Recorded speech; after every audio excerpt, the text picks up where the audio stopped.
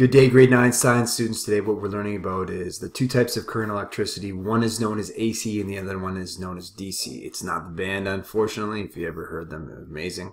From Australia, incredible, but that has nothing to do with the electricity that we're talking about today. Two types. First type that we're going to talk about is DC. DC is direct current and electrons flow in one direction. It has a constant current, so it's always going in one direction from the negative end to the positive end of a battery. How does a battery work? Well, a battery uses direct current, and then what happens is you have an anode and an electrode in a battery, and the anode is the negative end and the cathode is the positive end, and the electrons travel from the negative end to the positive end. And the reason why they do that is the electrons repel each other and try to go where the electrons are not. If you run your battery out, what you do is you reverse the flow to recharge the battery. So you're forcing electrons into the anode from the cathode. And when you do that, they move back to their original position. So here what we have is we're creating a circuit with a battery, and we're going to put a motor on there. This is a direct current motor. We put our battery in there, and what we're noticing is this is direct current. The electrons flow again from the negative to the positive terminal.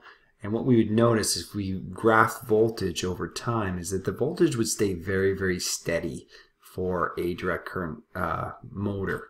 But over time, the battery would slowly die, and as it slowly dies, the second type of electricity is known as alternating current. And this is when electron flows in two directions.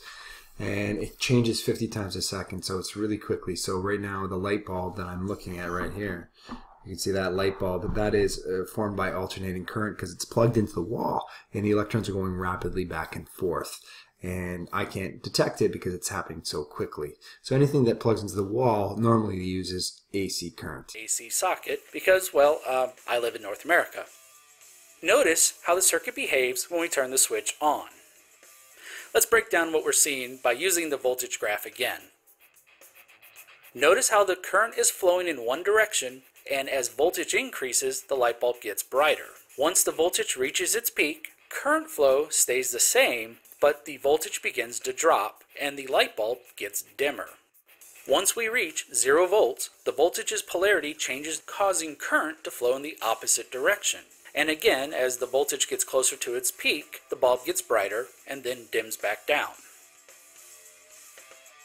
Okay, we need to define a couple of things. First is, the change from start to finish is called a cycle. The rate at which the cycle repeats is frequency. Now, frequency is measured using the unit hertz, which means cycles per second. Different parts of the world use different frequencies for their AC systems, and it can either be 50 or 60 hertz. What this means is in 1 second, the cycle will repeat itself at least 50 times. Believe it or not, incandescent bulbs are actually flashing over 50 times per second. Now, it turns out that this rate is so fast that our slow human eyes sees it as constant light. In summary, while the abbreviation... So normally the difference between AC and DC, one of the things that we need to know is that DC only uses 12 volts. It's not a lot of voltage, whereas AC uses very high voltage, 120 volts of AC current. And we're going to learn that because of that, AC can travel a lot farther than DC can. DC was invented by Thomas Edison, and AC was invented by Tesla.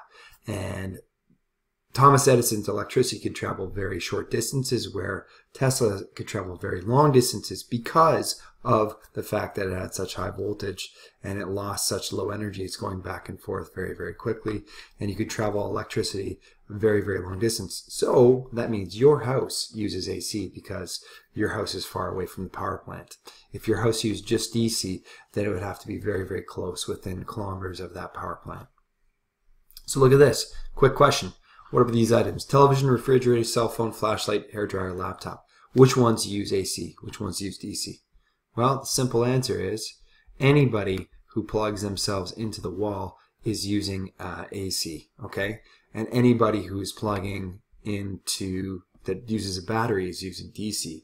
Now, the interesting thing is that if you actually plug your cell phone or your iPad like this, This is a square box. It's an adapter, and what it does is it takes the alternating current and turns it to direct current, so you can plug things directly in.